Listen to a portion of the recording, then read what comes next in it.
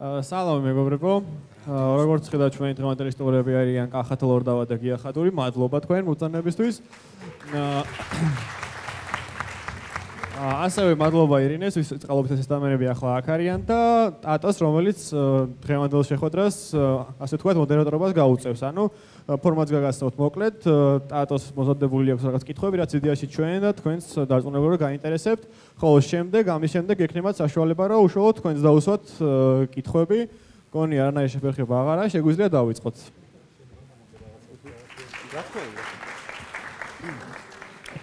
სანამ დავიწყებთ, ერთი რამ მინდა გითხრათ. პირველ რიგში ძალიან დიდი მადლობა თქვენი გადაწყვეტილებისთვის, რომ გია და მე ვყოფილიყავით დღეს ამ საღამოს თქვენთან ერთად. სიმართლე რო გითხრათ, გუშინაც რომ საუბრობდით, კარგად არ გვესმოდა თუ რატო გადაწყვიტეთ და რა უნდა გითხრათ ჩვენ ისეთი, იმიტომ რომ ჩვენ არ ვართ არც მუსიკოსები, არც მუსიკალური კრიტიკოსები, უბრალოდ მოხდა ისე რომ რაღაცნაირად ეს ჩვენი სიყვარული მუსიკისადმი უცებედად რაღაცაში გადაიზარდა და ამ წლების განმავლობაში ელემენტარულად არტიკულირება ვისწავლეთ და საუბარი ვისწავლეთ მუსიკაზე. ესაა და ეს. ისე რომ ძალიან ბევრს ჩვენგან ნუელით, მაგრამ მეორე მხრივ რამდენიც ხვდები, ხა ძალით მოსულები ნამდვილად არ უნდა ბრძანდებოდეთ, ესე იგი თქვენი ნებით მოხვედით, ხო და ისე ჩავთვალოთ, რომ უბრალოდ მუსიკის მოყვარულები საუბრობთ ერთმანეთთან, ეს ბევრად უფრო კარგი იქნება, ნურაფრის ნუ მოგერიდებათ, მე ჩვენ მაქსიმალურად შევეცდებით, რომ ეს საღამო რაღაცა მოსაწყენი არ იყოს თქვენთვისაც და ჩვენთვისაც. და კიდევ ერთხელ ძალიან დიდი მადლობა ამდენი ადამიანი რომ ბრძანდებით, რა ესე ქართულად უხეშად რო არ გავამბებდეს, I fucking don't believe it, რა რასაც ქვია. მთელი გულით გეუბნებით ამას, რა. მოგესალმებით, მეგობრებო. ისმის ხო? მეც მინდა რომ მადლობა გადაგიხადოთ მოსვლისთვის. როგორც უკვე ხედავთ, დღეს ჩვენი სტუმრები არიან ბატონი გია ხადური და კახა თოლორდავა.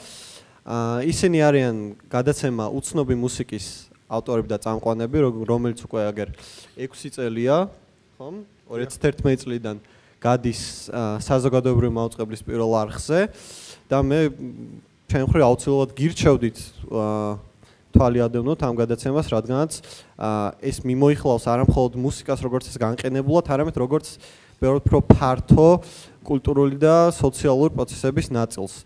და მე ვთვლი, რომ ამის გამო ძალიან საინტერესო და უდავოდ გამორჩეული გადაცემა ქართულ ტელესივრცეში. ახლა მე დავსვამ კითხვებს და ამის შემდეგ უკვე თქვენ მოგეცემათ საშუალება, რომ კითხოთ ჩვენ სტუმრებს, რაც გსურთ. კარგი. ჩემი პირველი კითხვა იქნება ესეთი. გასული დღეების განმავლობაში ჩვენ ქვეყანაში ვხედავთ პროცესს, როცა გარკვეული მიზნის გარშემო ძალიან ბევრი ახალგაზრდა ადამიანი გაერთიანდა და ასე ვთქვათ, გაერთიანდა სოციალური ძვრების სურვილით. თქვენი აზრით ამ პროცესში და ზოგადად აი სოციალური და მენტალური ძვრების პროცესში რა მნიშვნელობა უნდა კონდეს უშუალოდ ახალგაზრდულ კულტურას და რა შეუძლია მას ქნას იმისთვის, რომ საზოგადოება, ასე ვთქვათ, გახდეს უფრო უკეთესი? ამ ერთ მიკროფონს ვიხმართ ხოლმე მაშინ რა, ერთდროულად ხარ ვილაპარაკებთ, ხო? მე ჩემას ვიტყვი, კახალბა თავისას. მე შემეძლია ვთქვა, რომ შეუძლია კი არა, აუცილებელიც არის და ის მინუსი, რაც აი ამ ეგრეთ წოდებულ ქართულ ახალგაზრდულ კულტურას აქვს მთელი ამ წლების მანძილზე, სწორედ არის ის, რომ ის არ იღებს მონაწილეობას სწორედ ამ ცნობიერების ტრანსფორმაციაში. რაც მოხდა ყველგან, ეს არ მომხდარა თან როგორც ჩვენთან მეაჩნიათ, რომ მარტო ინგლისში ან ამერიკაში, ეს მოხდა საფრანგეთშიც, ეს მოხდა ბრაზილიაშიც, ეს მოხდა პოლონეთშიც და ეს მოხდა ფინეთშიც. ანუ თავარი მომენტი რა არის ეს ახალგაზრდული კულტურას აქვს ერთი დიდი პლუსი, მუსიკალურ კულტურას ახლა სხვა თემებს ჩვენ მოდი ნუ შევეხებით ახლა რომ დაკონკრეტდეთ. და აქვს ერთი დიდი პლუსი, რომ ეს მუსიკა იქნება ახალგაზრდების მიერ, მათი მომხმარებლებიც არიან ახალგაზრდებიც და ესეთი ტერმინი რო იყვნოთ პრომოუტერებიც თავის დროზე იყვნენ ახალგაზრდებიც, ანუ პოპულარიზატორები. იქნება ეს მასმედიის მხრიდან, იქნება ეს ინდუსტრიის წარმომადგენლების მხრიდან, ანდაც ის, ვინც ინდუსტრიის მიღმა იდგნენ. და მთელ მსოფლიოში მოხდა ესეთი რაღაცა, ეს ბოლო 50 წლის მანძილზე, რომ ის აი ბობ დილანს აქვს ესეთი ფრაზა ნათქვამი, რომ არ აძაგოთ ის, რაც თქვენ არ გესმით, ანუ არ აკრიტიკოთ ის, რაც თქვენ არ გესმით. ეს არის აბსოლუტურად ნორმალური. მე მიმაჩნია, რომ ჩვენც კი, მე და კახაც კი წესით ლოგიკურად მოვლენების ნორმალურად განვითარების სრულობის პირობებში, აი ამ კონტექსტში, ახალგაზრდული კულტურის კონტექსტში შეიძლება ვიყოთ ხოლმე და ხოლმე დამკვირვებლები და უფრო მეტად მარგინალები ვიდრე ის, ვინც მოდის ახალი თაობა და რატომ? იმიტომ რომ ყველა თაობას მოაქვს თავის ახალი ცნობიერება, თავის ახალი ვექტორი, მათი მენტალური განვითარების, მით უმეტეს მე-20 საუკუნის მეორე ნახევრიდან ეს დრო იკუმშება და ყველაფრის ცვლილება ხდება ძალიან სწრაფად. შესაბამისად, ის რაც დღეს ხდება აქტუალური, ხვალ ხდება უკვე მოძველებული. ის რაც არ იყო თუნდაც მაგალითად მე-19 ან მე-20 საუკუნეში, ხო? აი ამ კონტექსტში ქართულ რეალობას თუ შევხედავთ, აქ იყო ყოველთვის დიდი პრობლემა. ყოველ შემთხვევაში მე ახლა ჩვენი ასაკიდან გამომდინარე ჩემ თვალწინ განვითარდა ეს მოვლენები, თუნდაც ბოლო 30 წლის მანძილზე და აი ეს მუხტი, რომელიც თავიდან იყო ძალიან ძლიერი, შემდგომში ნელ-ნელა ამან გადაინაცვლა უკანა პლანზე და თითქმის 21 საუკუნეში ეს რაღაცნაირად მიჩუმათდა. ანუ საჭირო გახდა რაღაც ესეთი რადიკალური, მოდი ესე ვთქვათ, რყევები საზოგადოებაში, რომ ეს ხალხის ამ არტისტების გარკვეული ნაწილი გამოფხიზლებულიყო ამ თვალსაზრისით, თუნდაც ის რაც მოხდა გუშინ, ხო? ეხლა აქ საინტერესო რაღაცა არის, რომ ფაქტიურად მოდი ესე აქედან ავიღოთ ათვლის წერტილი, იმიტომ რომ რეალურად გუშინ რაც მოხდა მაგალითად თბილისში, ეს არ მოხდა მუსიკოსების დასაცავად მოწყობილი აქცია, ეს მოხდა იმის დასაცავად, რომ არტისტს აქვს სრული თავისუფლება, თუნდაც უხამსი ფორმით, თუნდაც კონტროვერსიალური ფორმით, თუნდაც არაკორექტული ფორმით გამოხატოს თავის დამოუკიდებელობა იმის მიმართ, რაც მას არ მოსწონს. აი ეს პლუსი აქვს ახალგაზრდულ კულტურას, რადგანაც ის, რაც ახალგაზრდულ კულტურას ეპატიება, ის შეიძლება არ ეპატიება იმ ხალხს, რომელიც უკვე, მოდი ესე ვთქვათ, ცხოვრებაში მათთვის არაფერი საიდუმლოება აღარ არსებობს და ისინი უკვე მუშაობენ თავიანთი ცნობიერების გაღრმავებაზე და მეძე არაფერზე. ახლა მე მინდა კიდე ერთი რაღაც მომენტი გავამახო ამ თვალსაზრისით, რომ ერთია რომ სურვილი თუნდაც ქართველი თანამედროვე არტისტების, რომლებთაც უნდათ სწორედ ამ სოციალური კონტექსტით გააჯერონ თავიანთი შემოქმედება, მაგრამ მეორეა, რამდენად მას გააჩნია ძალა, რომ დააკმაყოფილოს ის მოთხოვნა, რამდენად მისი დღევანდელი ტერმინით რო ვიხმაროთ, გაშიარება ხდება მენტალურად მათ თაობაში, ხო? აი ეს არის ძალიან რთული მომენტი და აი აქ პირადად მე მიმაჩნია, რომ ძალიან ბევრი რამეა გასაკეთებელი და კიდე ერთს დავამატებდი, რადგანაც ეს ადრესატამდე ხშირ შემთხვევაში არ მიდის ძალიან მცირე მასებში. ანუ არ ხდება ის, რაც ერთი მუჭა მომხმარებლის ბრჭყალებში, რა თქმა უნდა, შეიძლება მონაპოვარი იყოს და მათ ეს მოსუნდეთ. არ ხდება ამის განზოგადოება.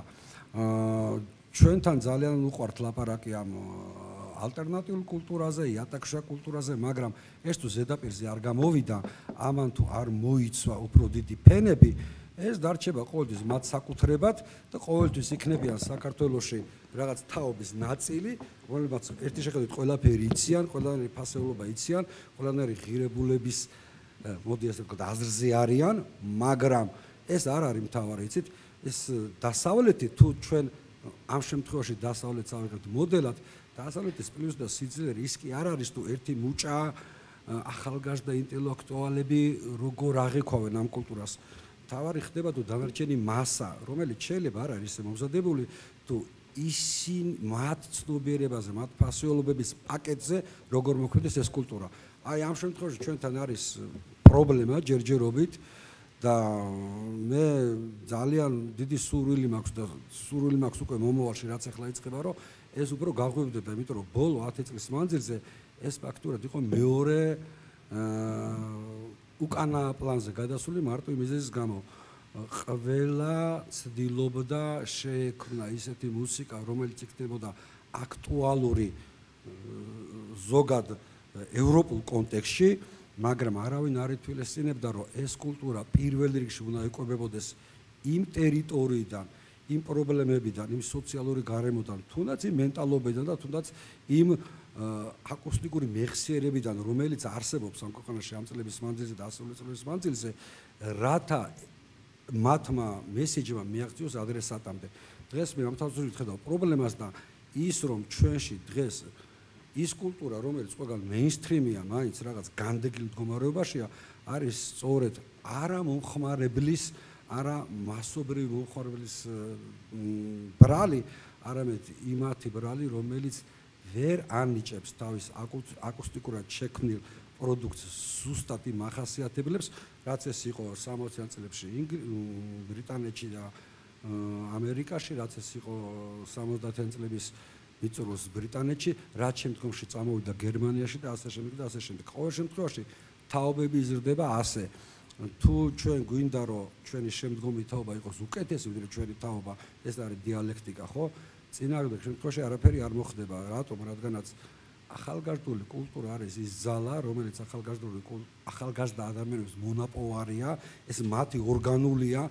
თელ სოფლიოში ამას ისინი კბილებით იცავდნენ 10 წლების მანძილზე და ეს თაობა შემდგომში იზრდება და ხდება ის თაობა, რომელმაც უნდა ჩაიბაროს ეს ქვეყანა და შესაბამისად მნიშვნელოვანი ხდება თუ რა ფასეულობებზე ხდება, რა ფასეულობებზე არის გაზრდილი ეს თაობა. თუ ეს არ მოხდა ასე, მე შემეძლია სამწუხაროდ თქვა, რომ რაღაც მომენტში ეს პროცესი კიდე გაიწელება უფრო მეტად, ვიდრე ეს საერთოდ 21 საუკუნეს შეეფერება.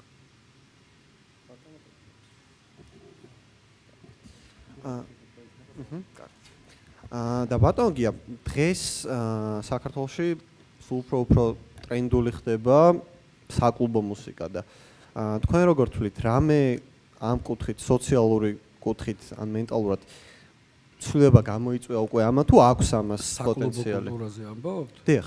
აი კონკრეტულად თბილისურ საკლუბო კულტურას შევეხოთ. რაღაც თბილისური სპეციფიკაა, ქართული მოდი, მაგრამ აკუმულირება ხდება ამის თბილისში. რომელიც ცოტა განსხვავებულია. მე ვიცნობ ყველა იმ ადამიანს, რომელიც სათავეში უდგას ამ მოძრაობას, რომლებიც სათავეში უდგანან განა ამ მოძრაობას, არამედ აი ამ სოციალურად აქტიური საპროტესტო პოზიციაზე დგანან. მათ მე ვიცნობ და მათთან რაღაცებში ვეთანხმები, რაღაცებში არ ვეთანხმები.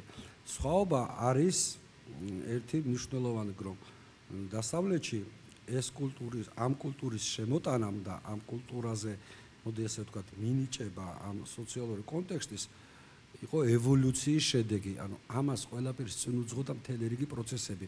ეს შემთხვევით არ მოსულა და ის რაც დაიწყო თუნდაც 50 წლის შემდეგ ეტაპობრივად მივიდა იმ მდგომარეობამდე, რასაც ქვია საკლუბო კულტურა და საკლუბო მუსიკა, რომელიც მივიღეთ 80-იან წლებში. ნუ არ არის შემთხვევითი, რომ ამ კულტურის დასაყრდენი ამერიკაში იყო იმ პერიოდში უკვე საკმაოდ მძიმე სოციალურ მდგომარეობაში ყოფი დეტროიტი, ანაც ინგლისში მანჩესტერი, ხო?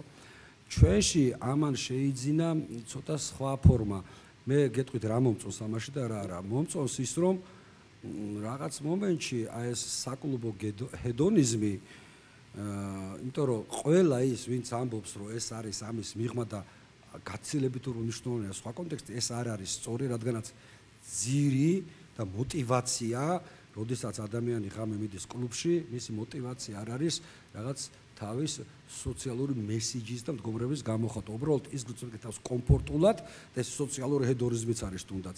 მაგრამ მეორეს მხრივ, რაც მე არ მომწონს, ამას გეტყვით პირდაპირ, რომ იმის გამო, რომ ჩვენში ძალიან უყვართ ერთი უკიდურესობიდან მეორე უკიდურესობაში გადავარდნა, არის რეზულტატი სახეს ეს, რომ თელის დატვირთვა, თელის სიმძიმე, თელის ფუნქცია, რაც უნდა შეასრულოს ზოგადად კულტურამ, აკიდეს საკლუბო კულტურას და აი ამ სიმძიმის თრევის უნარი მარტო საკლუბო კულტურას ნამდვილად არ შეუძლია და მეორეს მხრივ ამ კულტურამ რაღაც მომენტში შეჭამა ყველა ის დანარჩენი ახალგაზრდული კულტურის მიმართულებები, რომლებიც აბსოლუტურად ჰარმონიულად არსებობს, ლოგიკურად და თითქმის ერთ ტერიტორიაზე, იგივე ნებისმიერ დასავლეთის ნებისმიერ ქვეყნებში. ჩვენ და რომ დღეს ბერლინი გაიგივებულია საკლუბო კულტურასთან, ესე არ არის ნამდვილად, იმიტომ რომ ბერლინის ისეთი ბექგრაუნდი აქვს, თუნდაც დასავლეთ ბერლინიდან, ისეთი მოდი ასე ვთქვათ, აკუსტიკურ მენტალური რევოლუციების მომხდენია ის ხალხი, რომელმაც შემდგომში მოიტანეს ეს საკლუბო კულტურა, როგორც რეაქცია სწორედ იმ კულტურაზე, რომ ეს ყველაფერი იყო აბსოლუტურად ლოგიკაში დარჩენილი.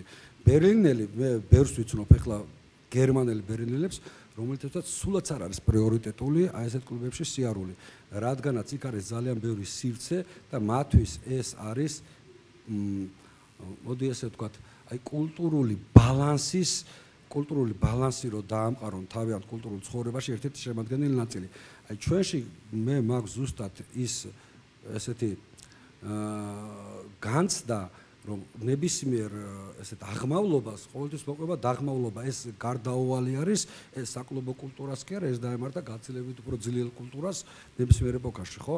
აი როდესაც ხდება ესეთი აღმაფრენა და მიაღწევს პიკს, აუცილებლად ხდება შემდგომში ოდნავ დაღმასვლა, ანუ სიახლის კიდე რაღაც ახალი რაღაც ინიექციების შემოტანა ახალგაზრდა კულტურაში და რაღაც მომენტში შეიძლება მოხდეს ის, რომ აი ამ ტერიტორიაზე გახდეს სიცარიელე. ეს არ შეივსოს და ჩვენ მივიღოთ გაცილებით უფრო რთული დეპრესიული მდგომარეობა. თუმცა მე არ ვამტკიცე, რომ ეს შეიძლება ესე მოხდეს, მაგრამ აი ამის მინიშნებებს მე რაღაც მომენტში ვამჩნევ, თუნდაც იმიტომ, რომ ჩვენში ელექტრონული მუსიკას რო ახსენებ 90%-ისთვის ავტომატურად თავში ამოტივტივდება მხოლოდ საკლუბო მუსიკა, როცა სინამდვილეში ეს არის შემადგენელი შეიძლება მხოლოდ 10%. მე თუ მკითხავ, საერთოდ 5%-ია და არა მეტი. მაშინ დავჩვევი ჯერ ახალგაზრდობის თემაზე. ესეთ რამ მაინტერესებს. ჩემ თაობაში, ჩემ ბევრ თანატოლს აქ ესეთი აზრი რომ დავუშვათ 60-იანების და 70-იანების მერე მუსიკა, ნამდვილი მუსიკა ასე ვთქვათ არ იქნება. ცეცხლის დაბეჭდება არის.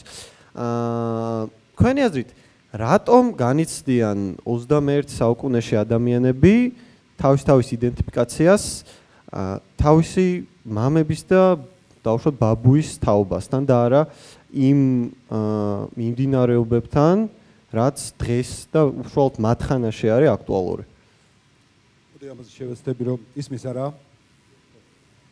სტრაშია საქმე, ეს მსმენია საერთოდ სიმართლე რო გითხრათ, ახალგაზრდებთან საუბარში ძალიან ხშირად ამოვარდნილა ეს თემა, რომ ჩვენ უსმენთ იმ მუსიკას, რომელსაც თქვენ უსმენთ, ხო?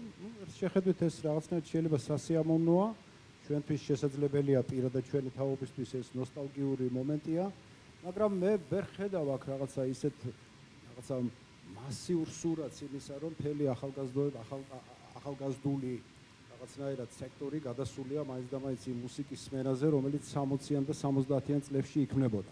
პირველ რიგში ეს აბსოლუტურად ნორმალურად მიმაჩნია. ვინაიდან აქ ჩვენ საუბრობთ იმ ადამიანებზე, ვისაც თავის დროზე, ვის ცხოვრებაშიც, ვის მენტალიტეტშიც, ვის ცნობიერებაშიც რაღაცა უცნაური რაღაცა მოხდა. მათში შემოვიდა ეს მელოსის ძალა, შემოვიდა რაღაცა ეს მუსიკალური ელემენტი, რომელიც შეიძლება ძალიან ხშირად გაუცნობიერებელი იყოს, ყოველ შემთხვევაში ეს ასე იყო ჩემში და დარწმუნებული ვარ, რომ გიას შემთხვევაშიც, მაგრამ რაღაცა გარკვეული დროის შემდეგ უცებედად ხდება ისე, რომ ამ ელემენტს მიყავხარ უფრო ფართო, უფრო მნიშვნელოვანი რაღაცეებისკენ და მე ვეღარ ახერხებ მუსიკისა და ზოგადად შენს გარშემო არსებული რეალობის განცალკევებას. ვინაიდან ძალიან ხშირად მუსიკოსები ამბობდნენ, რომ თქვათ ამა თუ იმ მუსიკას ზუსტად ის ხმოვანება აქვს, როგორაც ესა თუ ის ეპოქა ჟღერდაო და მე ძალიან კარგად მესმის, რასაც საუბრობენ. აუცილებელი არ არის, რომ ამ შემთხვევაში ჩვენ რაღაცა ვერბალურ მუსიკალურ ფორმებთან მქონდა, ანუ სასიმღერო ჟანრებთან. საკმარისია მოусმინოთ, თქვათ მაგალითად On the Corner, Miles Davis-ის ხო, რომელიც ელექტრონულ მუსიკოსებს, რომელიც ელექტრონული ინსტრუმენტებით არის მთლიანად, რომელიც აზროვნების ცოტა სხვა ფორმა არის, ხო, რომელშიც შემოდის სხვადასხვა მუსიკალური ტერიტორიები, მაგრამ აბსოლუტურად რაღაცა ისეთი ამერიკული, მე უფრო ვიტყოდი ესე, რომ ნიუ-იორკული მოვლენა არის რა, სადაც მთელი ის მუხტი, რაც კი შეგრძნობილი აქვს მუსიკოს, მთლიანად მუსიკაში აქვს გაშვებული. ეს ცოტა რთული სასაუბრო თემა არის, ამიტომაც სიმართლე რომ გითხრათ, თუ თქვენ გიპასუხებთ, მე მაინც გონია რომ ამაზე პასუხი თვითონ უნდა გაგცეთ იმ ახალგაზრდებმა, იმ თქვენმა მეგობრებმა, ვინც ამა თუ იმ მუსიკას უსმენს და რაღაცნაირად 60-იან 70-იან წლებში აქვს ყურადღება, წლებისკენ აქვს ეს ყურადღება რაღაცნაირად გადართული. იმიტომ რომ ჩემთვის პირადად, როდესაც ჩემი მეგობრები მეუნებიან რაღაცა კლასიკური როკის ის მოდა? კარგი, ესე უკეთესია, ხო? ხოლო მუსიკოსების გეთქვათ ესე რომ წვალობდით მე. დახუხა. ხო? თორე პირადად ჩემთვის, როდესაც მე ჩემი მეგობრებისგან მესმის, რომ ისინი რაღაცა დღესაც ამ კლასიკური რაღაცა მუსიკის სფეროში ტრიალებენ, კლასიკური გულისხმობ, კლასიკურ როკს და ასე შემდეგ, თანამედროვე ფორმებზე ვლაპარაკი. ეს ჩემთვის როგორ გითხრათ, მე ყოველთვის ესე მეგონა, რომ არიან ის ადამიანები, ვინც უსმენენ და მოწონთ ის მუსიკა, რაც თვითონ მოწონთ და არიან ადამიანები, ვისაც უბრალოდ უყვართ მუსიკა. მე პირადად და გიაც მეორე კატეგორიას გავეკუთვნებით, ეს იმას ნიშნავს, რომ ჩვენთვის არ არსებობს არანაირი ბარიერები, არანაირი საზღვრები, არანაირი ეპოქები, აბსოლუტურად არანაირი მუსიკალური ტერიტორია, ჩვენ მუსიკას ვიკვლევთ. ამიტომაც ჩემთვის ძალიან ხშირად გაუგებარია ხოლმე, რომ რატო შეიძლება ადამიანი გაეჭედოს, ხო? მე შემიძლია აუხსნა თუ რატო ხდება ესე ზოგადად, მუსიკის სიმძლავრე ხო მელოსის ძალა იმდენად ძლიერია რომ მე მესმის რა და თან 60-70-იანი წლების მუსიკა იმდენად კარგად არის სტრუქტურირებული რომ მე ძალიან კარგადაც მესმის რომ რატო შეიძლება მიიღოს, მაგრამ მე ვერ ხვდები ერთ რაღაცას თუ რატომ შეიძლება შეჩერდე ამ ეპოქაზე, ხო? მხოლოდ იმ შემთხვევაში, როდესაც შენ მას არ იკვლევ, არამედ უსმენ უბრალოდ. კვლევის შემთხვევა ცოტა სხვა არის, ხო? 2 კვირის შემდეგ ხუთშაბათს ჩვენ გვექნება გადაცემა სწორედ კიდევ ერთხელ ბრუნდებით 60-იან წლებში და სწორედ როგორ გითხრათ, სწორედ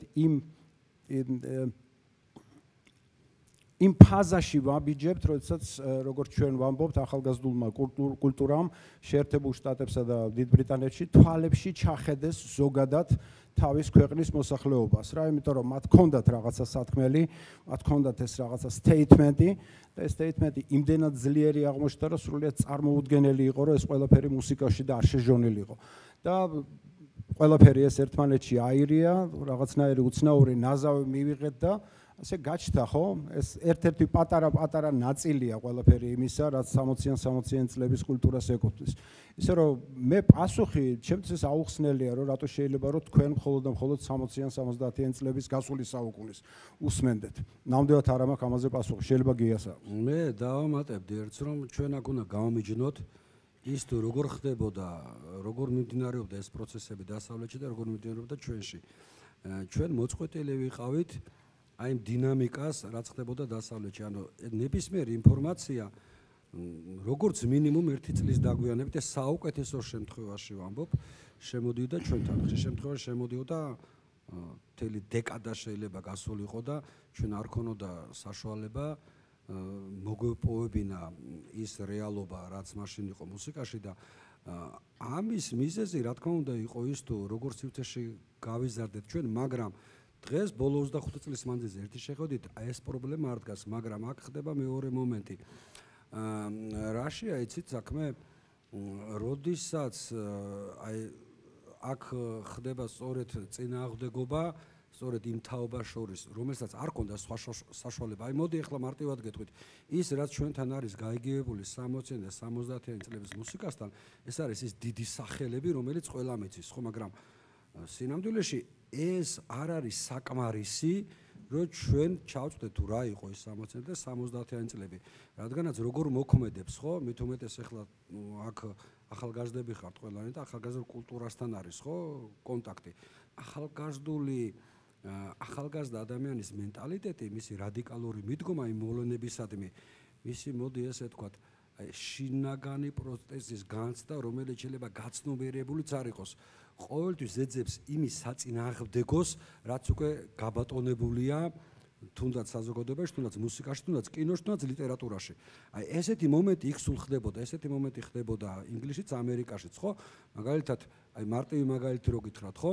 ეს ყველასათვის ცნობილი ფაქტი არის, რომ Rolling Stones-ის პოპულარობამ 60-იან წლებში ხელი შეუწყო იმას, რომ გაჩნდა ლონდონში და ბრიტანეთში ახალგაზრდა თაობა, რომელსაც აღიზიანებდა ის არანორმალური წარმატება, რომელიც ჰქონდა ბიტლსგანა, იმიტომ რომ მათ ეს მოწონდა თუ არ მოსწონდათ. ეს თავისთავად არის ჩადებული, ანუ ეძებო იმის მიღმა რაღაც, რასაც უკვე შენ გაწვდის ინდუსტრია ან შოუ ბიზნესი, ან რასაც ლანძღავს რომელიღაც ჟურნალისტი ან კრიტიკოსი, ანუ ის რაც ერთის შეხედვით მიუღებელია, ერთის შეხედვით, თორე სინამდვილეში ესე არ იყო, აი ეს არის მნიშვნელოვანი, რაც მიუღებელია ესეთი უკვე მორჯულებული კეთილგონიერი საზოგადოებისთვის, ეძებს იმის მიღმა რაღაც ინტერესის საგანს. ეს იქ ხდებოდა ყოველთვის. ის რაც ითვლებოდა ალტერნატიულ კულტურად 70-იან წლებში, დღეს ეს უკვე საქვეყნოდ ცნობილი, არანაკლებ აღიარებული და უფრო მეტად დაფასებული არტისტები შეიძლება არიან, ვიდრე ისინი, რომლებიც იმ დროს იყვნენ ესეთ პირობით და თუ ვთქვათ მეინსტრიმული წარმატების პიკში, ხო? აი ეს პროცესი იქ არის შეუწყვეტელი პროცესი. ყოველ თაობას მოაქვს თავის მოთხოვნა, მას აქვს თავის გამოწვევა და ის ეძებს ყველაფერს იმას, რომელიც დაუპირისპირდება წინა თაობას. ხლა აქ არის ძალიან საინტერესო, რომ ის რაც ხდება ეს შვილებს და მამების ფასეულებს შორის დაპირისპირება, აი ამ ახალგაზრდულ კულტურაში გამომდინარე იქიდან, რომ ეს შვილები ხდება ძალიან სწრაფად, ძალიან შემჭიდროებულ დროში, ხდებოდა უფრო სწრაფად. იმიტომაც გახდა ეს მუსიკა ესეთი ძალიან სწრაფად ცვალებადი და ძალიან სწრაფად მრავალფეროვანი. და მეორე მომენტი არის ძალიან მნიშვნელოვანი. მე ახლა ყველაზე არ მინდა თქვა, მაგრამ მასობრივად თუ ჩვენ ქართულ კონტექსტს მიუსადაგებთ ამას, ნუ გასაგებია რომ საქართველოში ის რაც არ იყო ტირაჟირებული მუსიკა, თუნდაც 70-იან წლებში დასავლეთში, ის აქ ელემენტარულად ვერ შემოდიოდა, იმიტომ რომ ეს გაყიდვადი არ იყო თავის ქვეყნებშიც კი, ხო, ახლა არავინ არ ჩამოიტანდა რაღაც აკუსტიკურ მასალას ამერიკიდან წასული რაღაც მეზღვაური თუ ის არ იყო ტირაჟირებადი, რადგან ის ამას ვერ გაყიდიდა. შესაბამისად ეს პრობლემა აქ იყო, მაგრამ მას შემდეგაც კი, როდესაც ეს პრობლემა მოიშალა, მე გრჩება ისეთი შთაბეჭდილება, რომ აქ არის პრობლემა სწორედ აი ის რაც მე პრობლემად ვიმაჩნია, რომ აი აკუსტიკურ, მოდი ასეთი მუსიკაშიც კი ძებნა აი იმ კომფორტული მდგომარეობის, რასაც ისინი ცდილობენ რომ მეაღწიონ თავიანთ ყოფაში, თავიანთ ცხოვრებაში.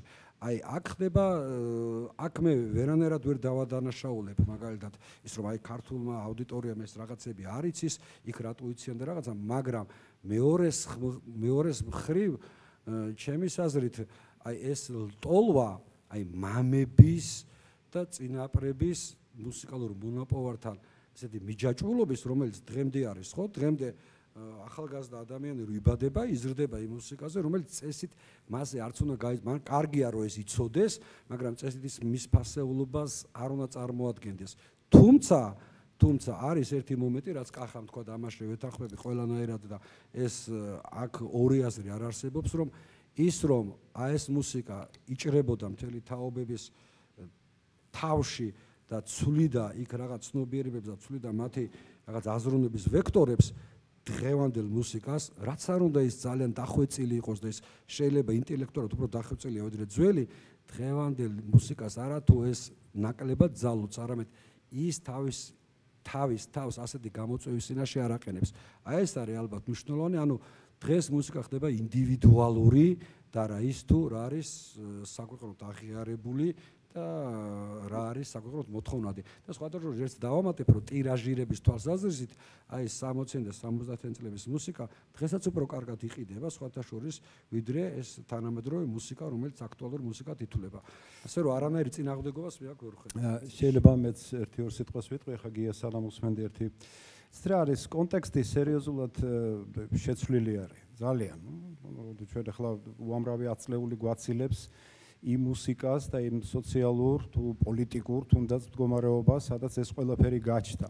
ამიტომაც მე ყოველთვის გონია ხოლმე, რომ ძალიან მნიშვნელოვანია თუ ჩვენ ვცდილობთ მუსიკის მიღმა უკვე ჩემი მიერ ნახსენები იგივე სოციალური, იგივე პოლიტიკური ელემენტების შესწავლის მეშვეობით, გარკვეული თვალსაზრისით გამოდის, რომ ესეთი მეორადი შემეცნების საშუალებით მიუდგე და მოიხმარო იარაღად იმის გასაგებად თუ რატომ არის აი ესეთი მძლავრი ის მუსიკალური მემკვიდრეობა, რომელიც აი 60-იან 70-იან წლებში გაჩნდა.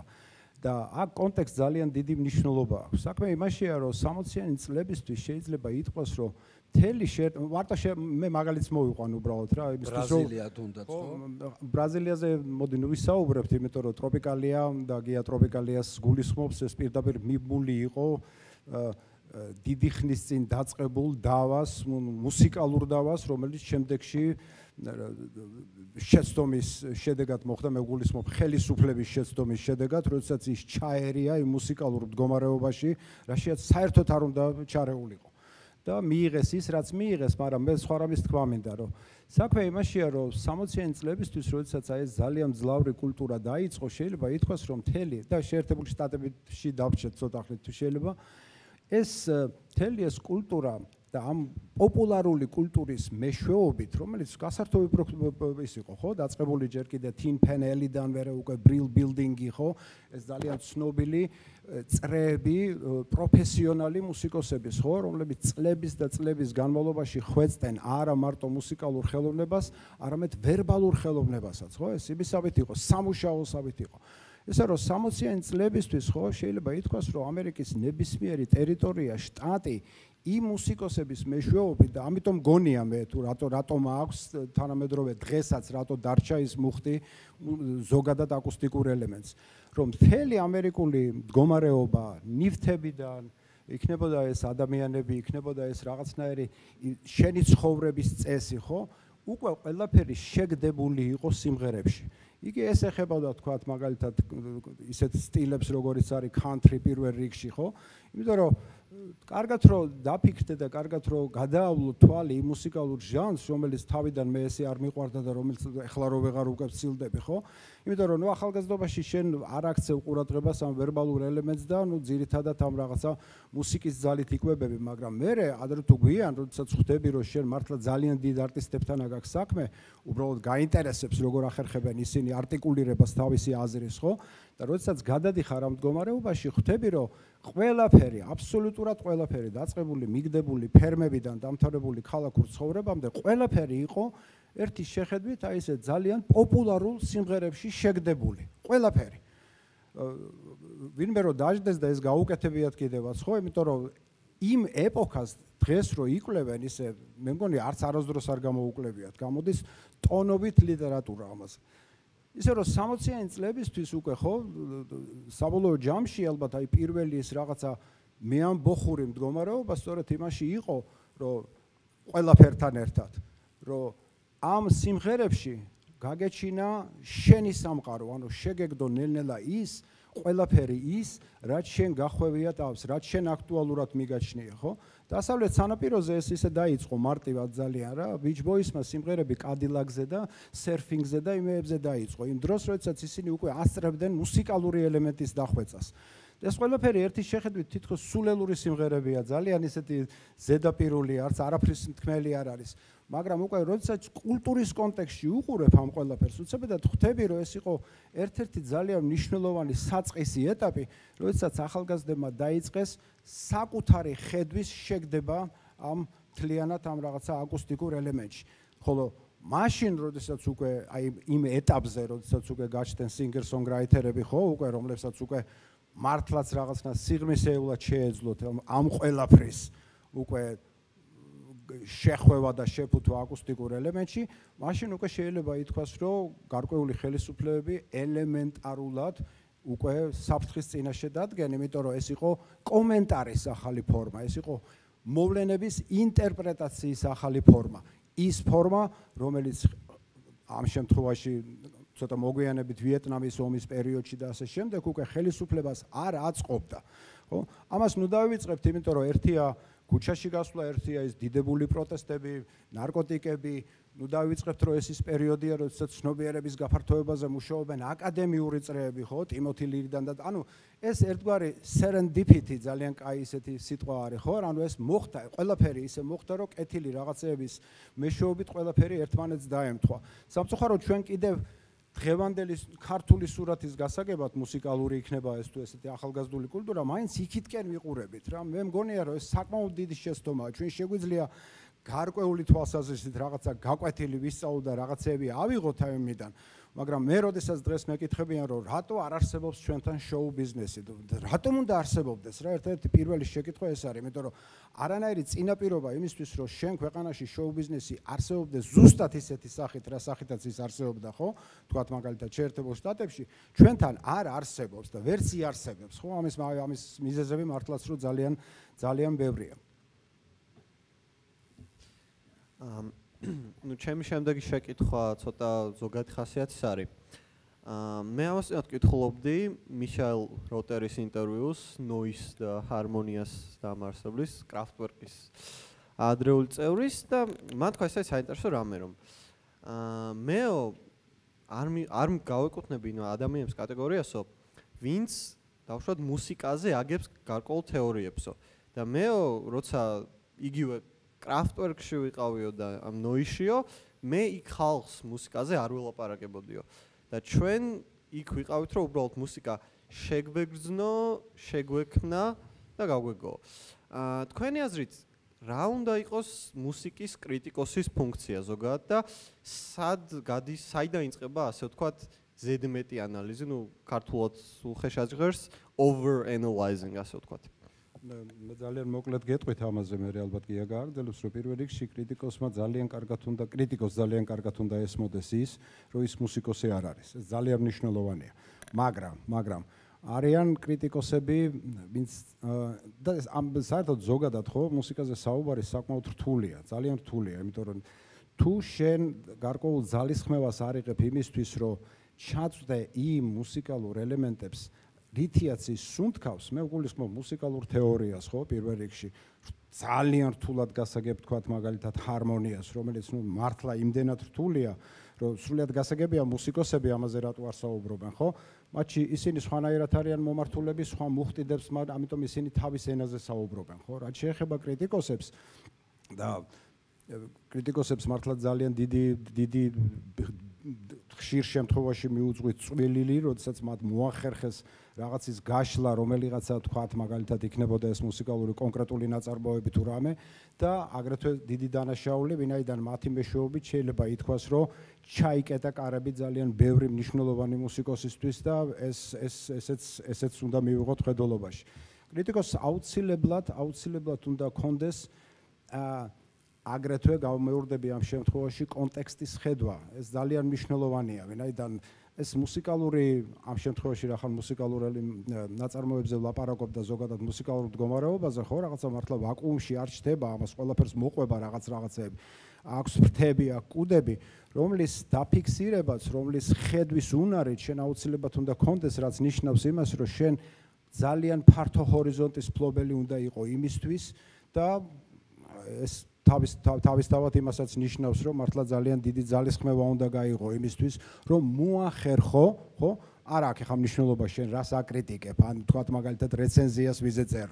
ამა თუ იმ ბენდის ალბომზე, ამა თუ იმ რაღაცა შემსრულებლის ალბომზე, ყველა ვარიანტში თუ ის შემსრულებელი მიგაჩნია, რომ მნიშვნელოვანია, შენ უნდა კონდეს იმის არგუმენტირების უნარი თუ რატომ არის ის მნიშვნელოვანი, თორე მუსიკალურ მასალას ჩვენ ყველა, ну ყოველ შემთხვევაში ის ადამიანები, ვინც გრძნობი არიან მუსიკის მიმართ, აბსოლუტურად ერთნაირად აღვიქვამდა არანაირი განსხვავება მე არ მგონია, რომ რაღაცა ჩვენ შორის ამ შემთხვევაში არსებობდეს. უბრალოდ რთულია იმ აზრების არტიკულირება, ხო, როდესაც შენ გიწევს, როდესაც შენ ფულს გიხდიან იმაში, რომ აი რაღაცაზე გააკეთო რეცენზია, აი ამ შემთხვევაში მართლაც შენ რაღაცა პატარა რისერჩის გაკეთება ნამდვილად გიწევს იმისთვის, რომ ელემენტარულად არტისტი არ დაიჩაგროს, ან რაც თავარია ის არ გახდეს შენი პირადი ვიწრო ინტერესის და ეს დღემდე ესე გრძელდება მსხვერპლი. ან პირიქით, ხო, არიან უამრავი არტისტები, რომელიც პირადი ინტერესის გამო არიან გაბერილები, თქვათ მაგალითად მუსიკალური კრიტიკის მიერ. ძალიან ბევრი არიან ესენი, რომლებიც ნამდვილად არ იმსახურებენ ხშირ შემთხვევაში იმ სტატუსს, რაც აქვთ და პირიქით ძალიან ხშირად არ იმსახურებენ რაღაცა პატარა სტატუსს, რაც აქვთ. ძალიან ბევრია, იმიტომ რომ მე მგონია, რომ როკის ახლა რაღაცა ამაზე ვსაუბრობთ, ხო, მინიმუმ ერთი დაახლოებით სამნაირად, ოთხნაირად შეიძლება მოყვე მთელი ეს ისტორია, რომ მოყვე თქვათ მაგალითად როკ-ენ-როლიდან დღემდე და წინ გამოწიო ის მუსიკოსები, ვინც სწორედ იმის გამო, სწორედ აი იმ ადამიანების გამო, მუსიკალური კრიტიკოსების გამო, რომლებმაც თავის დროზე ვერ დაინახეს ან არ მოისურვეს, რომ დაენახათ, ნუ სხვა საქმეა უკვე ზოგადად ინდუსტრია, ამაზე ნუ ვისაუბრებთ, ისინი რაღაცნაირად ჩაძირეს და ისინი დაასამარეს იმ დროს, როდესაც მათი კარიერა, როდესაც შესაძლებელი შეიძლება ყოფილიყო, რომ რაღაცნაირად ზოგადად როკ-ენ-როლის ისტორია ცოტა სხვა მიმართულებით განვითარებულიყო. ესეთი მუსიკოსები ძალიან ბევრი არიან. ეს არის ალბათ ყველაზე რთული საკითხი, ძალიან მარტივი მიზეზის გამო, იმიტომ რომ სხვადასხვა მუსიკალურ იდიომში, მაგალითად ავიღოთ მე-19 საუკუნის კლასიკური მუსიკა, ხო? ამ მუსიკის შეფასება როცა ხდება მუსიკაცოდნების მიმართ, ფაქტიურად ყველას შეუძლია ისარგებლოს ერთიდაგივე კრიტერიუმით. ნუ რა თქმა უნდა, სხვადასხვა სხვაობით, ზოგს ახლა შეიძლება უფრო მოსორდეს შუბერტი ვიდრე მალერი ან ბეთჰოვენი ვიდრე ბახი, მაგრამ ეს რეალურად არ ცulis ამits. ანუ არის რაღაც მინდა მუსიკალური მახასიათებლები, მუსიკალური თეორიისგან გამომდინარე, რომელიც მათ ძალიან კარგად იციან და მუსიკა ხასიათება უამრავი ელემენტით, ხო? ანუ თუ როგორ კომბინირებს, როგორ მართავს კომპოზიტორი, ეს კომპოზიტორული მუსიკაა, ხო, კლასიკური მუსიკა, თუ როგორ მართავს კომპოზიტორი და როგორ ესე ბჭყალებში ჟონგლიორობს ამ მუსიკალური მახასიათებლებით, ხდება დადგენა იმისი, თუ რომელი კომპოზიტორი არის უფრო მნიშვნელოვანი და რომელი არ არის უფრო მნიშვნელოვანი. საერთოდ უკვე ჯაზიდან ეს ყველაფერი იცვლება, იმიტომ რომ ჯაზშიც კი უკვე მიუხედავად ამისა, რომ იქ არიან ესეთი აღიარებული სახელები, რომელსაც ვერავინ ვერ შეეხება. კიდევ ერთხელ ვამბობ, აქ არ არის ლაპარაკი ინდივიდუალურად ვინ რას მოსწონს, ხო? არის რაღაც ესეთი არტეფაქტები, რომლებიც ითვლებიან გადამწყვეტ უმნიშვნელოვანეს არტისტებად თვითონ ამ იდიომის განვითარების პროცესში, ხო? იქაც აი ეს მექანიზმი მუშაობს მარტივი მიზეზის გამო, იმიტომ რომ ის ელემენტი, რასაც ეკუთვნება ეს მუსიკა, ხო, იმ ელემენტების გაშიფრო ასე თუ ისე არის შესაძლებელი და უნარჩვევები მუსიკოსის რამდენად თვლინდება იმაში, რასაც ეს ქმნის. აი, რაზეც კახამ თქვა ახლა ეს როკ მუსიკაში, თუნდაც ელექტრონულ მუსიკაში კიდევ უფრო განსაკუთრებით, ნუ ელექტრონული მუსიკა თუნდაც აკადემიურ ავანგარდში და არა მარტო პოპ მუსიკაში ეს მნიშვნელოვანი აქვს.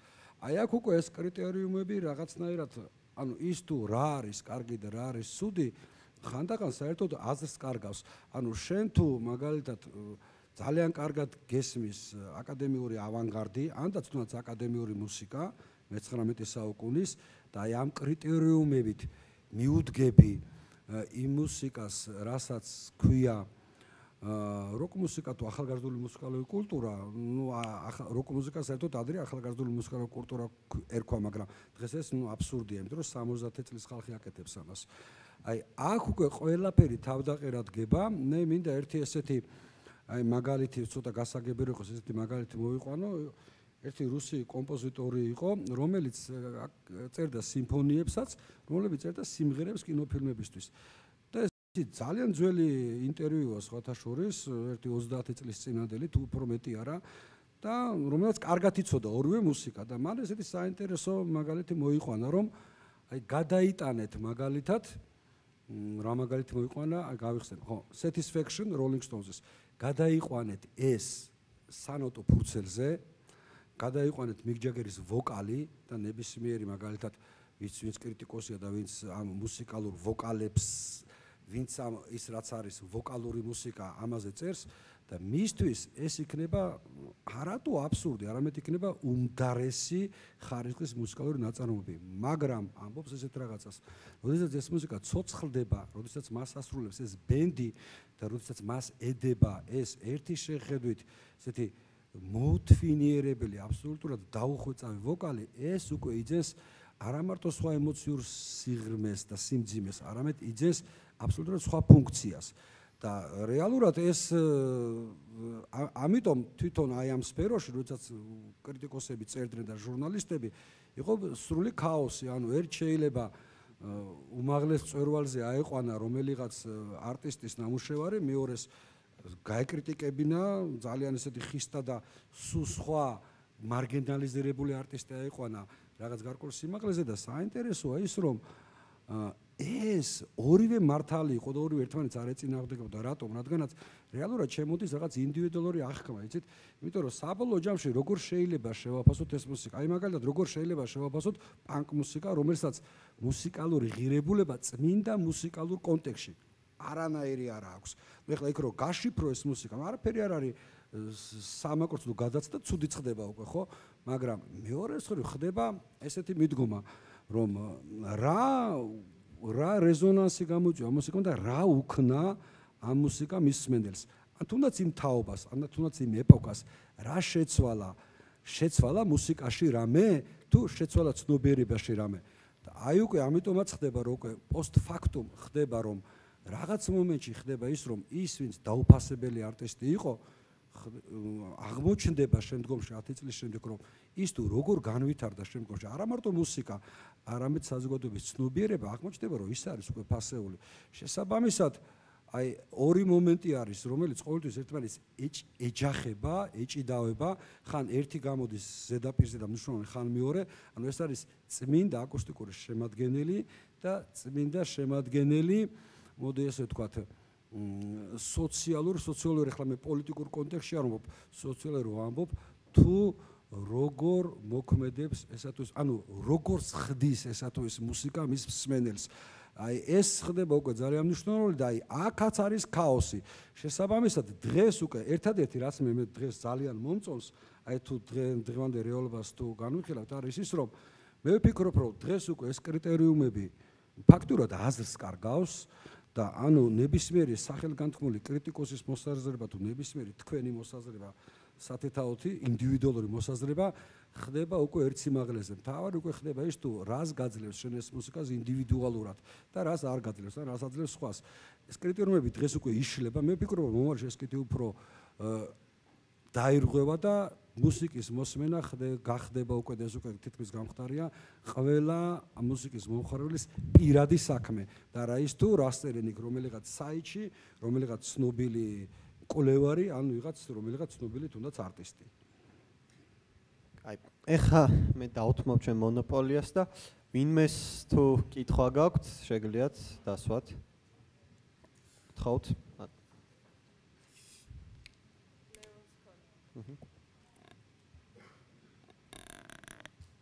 სალმებით. ისმის. მოკლედ ასეთი შეკითხვა მაქვს.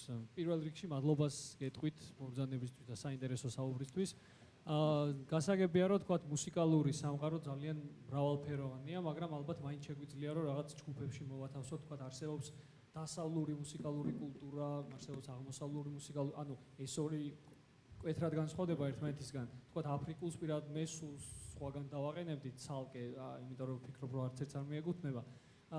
ორივე თქვენგანის მოსაზრება მაინტერესებს, რომელი ასე ვთქვათ მუსიკალური კულტურა არის თქვენთვის უფრო ახლოს, ანუ ყველაზე მეტი შედევრი ასე ვთქვათ რომელ მუსიკალურ კულტურაში გიპოვნიათ და მეორე შეკითხვასაც მივალბამ თუ შეიძლება. საქართველოს შემთხვევაში ისევე როგორც ხელოვნების ნებისმიერ სხვა დანარჩენ სფეროებში ვფიქრობ რომ აქაც გავლენა გვაქვს როგორც დასავლურის ისე აღმოსავლური მუსიკალური კულტურის. მაგრამ თქვენ რომელს მიაკუთვნებდით მაინც ქართულ კულტურას და კონკრეტულად თუ დავკონკრეტდებით უფრო ქართულ ფოლკლორს, იმიტომ რომ ამას წინა წავიკითხე მაგალითად ერთ-ერთი მუსიკალური ანთროპოლოგის სამეცნიერო ნაშრომი, სადაც იგი ამტკიცებდა, რომ მუსიკალური პოლიფონია, ევროპული მუსიკალური პოლიფონია სწორედ საქართველოსდან მოდის, ანუ საქართველო არის მისი სათავე. თქვენი აზრი მაინტერესებს ზოგადად ამ საკითხებთან დაკავშირებით. მადლობა. რაც შეეხება აღმოსავლურს და დასავლურს. საერთოდ ესეც არ არის სწორი, იმიტომ რომ დასავლურში რა იგულისხმება, არ ვიცი, ახლა დასავლურში არის ლათინური, დასავლეთ ევროპული მუსიკა, არის სკანდინავიური, რადიკალურად განსხვავდება ერთმანეთისგან მარტო იმ მიზეზის გამო. მე ვამბობ იმ მუსიკოსებზე, რომლებიც მართლა ფასეულს ქმნიან და არა ის, რომელიც შეიძლება ჩარტებში მოხვდეს მაღალ საფეხურზე, ხო? რადგანაც მათი მსოფლშეგრძნება არის განსხვავებული. ნორვეგიაში არტისტი, რომელსაც თავის თვით გამოხატვა უნდა, ვერასდროს ვერ იგრძნობს ისე თუნდაც ამ აკუსტიკურად სამყაროს, როგორც ეს შეიძლება სიცილიაში იგრძნოს თუნდაც იგივე პირობითად ჟანში მოღვაწე მუსიკოსმა. შესაბამისად, როდესაც ხდება აი ამ შემთხვევაში, როდესაც ხდება გლობალიზმის მიღმა, ღრმავდება ეს ტენდენციები, ეს მიმაჩნია რომ ის ძალიან კარგი, რადგანაც ეს უფრო ამდიდრებს სოფლიო მუსიკას და ეს ხდება გაცილებით უფრო საინტერესო. ანუ მე როცა ჩავალ მაგალითად ოსლოში, მე სულაც არ მინდა იქ მოვისმინო ეს მუსიკა, რომელიც ჟღერს ლონდონში. ანდაც თუ ჩავალ იქ რა ვიცი მე ლისაბონში, სულაც არ მინდა იმ მუსიკის მოსმენა, რომელიც არის ნიუ-იორკში. იქ ნიუ-იორკში როცა ნიუ-იორკულ მუსიკას მოისმენ და იქაც გასაგებია. სხვადასხვა ის რაც მე კიდე არ მომწონს ძალიან ბევრ ქართულ მუსიკოში, რომელიც რაღაც ეპიგონურ მდგომარეობაში არის. მეორე მომენტი ხა რაც შეეხება ქართულს და აღმოსავლურს, ხო? აი აქ უკვე ცოტა განსხვავებული მომენტი არის და რატომ? იმიტომ რომ თუ მაინც ეს ევროპული აკუსტიკური მსოფლმშეგრძნება რაღაც მომენტში იკვეთება ერთმანეთში და გავს, იმიტომ რომ ევროპის ისტორია მაინც ერთნაირი ისტორია, აღმოსავლეთში ეს გაცილებით მრავალფეროვანი და განსხვავებულია. ის რაც კეთდება იაპონიაში, ის არ კეთდება ინდონეზიაში, არ კეთდება ინდოეთში და მით უმეტეს არ კეთდება მაროკოში და აფრიკაში კიდე არის სრულიად განსხვავებული, მაგალითად მალიში, აი მარტივ რაღაცას გეტყვით, ბლუზი, ეს არის მალიდან წასული მუსიკა და ერთ-ერთმა ცნობილმა მალიელმა გიტარისტმა, რომელიც არის ალი ფარკატურემ, რომელიც უკრავდა გიტარას არ უკრავდა ალი ფარკატურე. ხო, ალი ფარკატუ ეს ტუმანი დიაბატი უკრავდა კორაზე. ალი ფარკატურე, რომელიც იყო გიტარისტი და მას მოასმენიეს ჯონ ლი ჰუკერის ბლუზები, კაცმა თქო, რომელიც საერთოდ არ იყო ამერიკაში და მოსმენილი არ ქონდა, სად იპოვო ეს, სად მომისმინა რომ მომბაძაო, ხო? როცა ერთმანეთს არ იცნობდა, მეორეც ის რაც ფანკი ქვია და ამ ფანკს ეხტუნობა დღეს მთელი ეს საკლუბო მუსიკა თუ მთელი ეს დისკო მუსიკა, ეს საერთოდ ნიგერიული მუსიკა არის, რომელიც სხვა ტრანსფორმაცია მიიღო, ანუ ეს მონები, რომლებიც წაიყვანეს ამერიკაში, ყველამ თავის კულტურა წაიღო და მე სხვანაირად განვითარდა. შესაბამისად, დღესაც კი ეს ავთენტური ფორმით, მე ვფიქრობ, რომ ავთენტური ფორმით ეს ხდება კვლევარებისთვის საინტერესო, მაგრამ ამ ტერიტორიაზე არსებული მუსიკოსები, ისე როგორც სამხრეთ კორეაში და იაპონიაში, ისინი მათთვის ფოლკლორი არ არის ის, რაც ჩვენში არის მიღებული, რაც ეძახიან ფოლკლორს. ჩვენში ფოლკლორს ეძახიან მუსიკას, რომელიც არის 300, 200 და 400 წლის წინ შექმნილი მუსიკა. ეს მუსიკა არის ფოლკლორი, მაგრამ არის არქაული ფოლკლორი. 300 წლის წინ ეს მუსიკა არ იყო ფოლკლორი. ეს მუსიკა იყო ზუსტად ისეთი ფუნქციის და დატვირთვის მატარებელი, რაც დღეს იქნება მაგალითად თუნდაც ეს აქტუალური მუსიკა. შესაბამისად, ის მუსიკა, რომელიც დღეს იქნება თუნდაც საქართველოში, თუ მას ახასიათებს ის აკუსტიკური თვისებები, რომელიც მხოლოდ საქართველოში შეიძლება შეიძინოს ამ მუსიკამ, სწორედ ეს მუსიკა გახდება ასე წინაშე ფოლკლორი. აი ეს არის ძალიან მნიშვნელოვანი, რაც შეეხება და აი ეს არის სწორედ ფასეული. მე მაგალითად მიმაჩნია, რომ სწორედ ამის დაკარგვა არ არის საჭირო კი არა, პირიქით, სწორედ ეს ამ მიმართულებით უნდა ხდებოდეს გაღრმავება, სწორედ თუნდაც თანამედროვე აქტუალური მუსიკის განვითარება, რადგანაც მუსიკა უნდა იყოს ინსპირირებული იმ ტერიტორიიდან, სადაც ის იქმნება. ეს თუ ესე არ არის და ის თუ არ შეიძლება თბილისში მოღვაწე მუსიკოსი ჟღერდეს ისე, როგორც ბერლინში დაბადებული გერმანელი მუსიკოსი ან ლონდონში. შეუძლებელია ის სხვა მომენტებიდან იღებს ინსპირაციას, სხვა რაღაცებიდან იღებს ინსპირაციას და იმას აფიქსირებს თავის ნამუშევარში. რაც შეეხება ახლა რაც თქვენ ახსენეთ ისა პოლიფონია, ну არ ვიცი ახლა პოლიფონიური მუსიკა საერთოდ არ არის, მე მგონი, აქ რაც პრიორიტეტული ახლა ევროპაში მე ვიცი რომ სარდინიაში არის ზოგადად ესეთი მუსიკა და კორსიკაში მე რო პირველად მოვისმინე 20 წლის წინ კორსიკული მუსიკა, ქართული მუსიკა მეგონა და სიტყვებს რო ვერ მივხვდი, მაშინ მივხვდი რომ ეს არ იყო ქართული მუსიკა, მაგრამ პოლიფონიური მუსიკა ახლა მანამდე არსებობდა, პიგმეებში არსებობდა ბოლო-ბოლოს, ანუ ეს იმაზე აპელირება, რომ ჩვენ ვართ რაღაც პოლიფონიური მუსიკის რაღაც ბუდე და ჩვენ ამით დაკმაყოფილდით და საკმარისია, რომ ჩვენ ვიყოთ დღევანდელ კონტექსტშიც დიდი მუსიკალური კულტურის მქონე მატარებელი ერით ქვეყანა, ეს არის არასწორი მიდგომა. თავარია შენ ამ მონაპოვარს დღევანდელ კონტექსტში როგორ აყენებ და რა ფორმას აძლევ ამას და ამის მაგალითები ძალიან ბევრი. ახლა თუ მოისმენთ იაპონურ მუსიკას, თუნდაც თურქულ მუსიკას, რომელიც არ არის რატომღაც პოპულარული ჩვენში, რომ და მეზობელი ქვეყანა, თუნდაც ძალიან ბევრს ესეს, თუნდაც სკანდინავური მუსიკას, ხო? იქ მიხვდებით, რომ ეს მუსიკა შეუძლებელია შეიქმნას ამ ტერიტორიის მიღმა, მაგრამ მეორე მხრივ ის ღირს არანაკლებ აქტუალურად, ვიდრე ეს მუსიკა, რომელიც ჩვენში მიაჩნიათ, რომ აქტუალურია. მეც მოგახსენებთ, მაგრამ ეს რა არის ნებისმიერი სიმფონიური მუსიკის კონცერტის დროს მე კიდევ ერთხელ წმუნდები, რომ ჩემთვის ძალიან მნიშვნელოვანია ის მუსიკალური მდგომარეობა, რაც ზოგადად საუკუნეების განმავლობაში ევროპაში ჩამოდგა, ვინაიდან ერთგვარი მუზეუმივით არის, მარტო იმ ინსტრუმენტებს რო უყურებ, თუ მით უმეტეს დიდ ორკესტრებზეა ლაპარაკი, ხო? ჩვენ ამას რასაც ქვია we take it for granted რა, მაგრამ საბოლოო ჯამში როცა კარგად ფიქრობ, როცა კარგად უყურებ იმ რაღაცა იდეების საოცარ მრავალფეროვნებას, რომელიც მე ინსტრუმენტებში ისახება ეს ყველაფერი, ხო? და უყურებ აი თქვათ მაგალითად მალერის ორკესტრს, ხო, მართლა გამაოგნებელია. ამიტომაც ამის უარყოფა პირადად მე ნამდვილად არ შემიძლია და მიმაჩნია, რომ ზოგადად ევროპული მუსიკალური კულტურა მართლაც ძალიან მნიშვნელოვანია, მან ცოტა სხვა მიმართულებით წაიყვანა, სხვანაირად განავითარა, მაგრამ აი აქ მთავრდება ალბათ შეიძლება განსხვავება ჩემსა და სხვა იმას შორის, ვინაიდან როდესაც მე ასეთ რამეს ვამბობ, არავითარ შემთხვევაში არ ვაკნინებ, თქვათ მაგალითად ისეთ მუსიკალურ მარტივ ფორმებს, ხო? აი თქვენ რომ იკითხეთ ახლა რა არის ჩვენგან. მე მგონია რომ დასავლური არის სწორად ევროპული მუსიკალური კულტურა არის ის, რაც ჩვენ ნელ-ნელა შევისისხოცეთ და სასიმღერო ფორმები ეს არის ის, რაც აღმოსავლეთიდან შემოვიდა. სწორედ იმ სპეციფიკის გამო, ხო? ვინაიდან აღმოსავლეთში სასიმღერო ფორმები ცოტა სხვანაირ მნიშვნელობას იღებდნენ, მით უმეტეს განსაკუთრებით ისეთ ტერიტორიაზე. მაგრამ ყველაზე საინტერესო მე მაინც გონია თუ როგორი გავლენები შეიძლება გქონდეთ და სად იშლება ზღვარი და სად იწყებს მუსიკა სხვანაირად აჟღერებას, თქვათ მაგალითად ისეთ შემთხვევებში და ერთ მოკლე ისტორიას მოგიყვებით, რომელიც რაღაცნაირად ამართლებს ეთნომუსიკოლოგების და ისეთი იდიოტების არსებობას, როგორც მე და ეს გია ვართ, ხო?